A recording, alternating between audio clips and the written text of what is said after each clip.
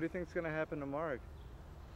Oh, he'll probably become a famous movie producer, here in Milwaukee, and I'm sure, like he says, smell the roses, and there's plenty here to smell. I'm witness to that. It's, plenty of animals here at the zoo, and I'm hoping maybe I can, get something to eat, after we leave or something, and go to the club and maybe play some pool and drink some sodas, smoke some cigarettes, go to a meeting or something, and go home and practice my music lesson, watch TV and listen to music and go to sleep.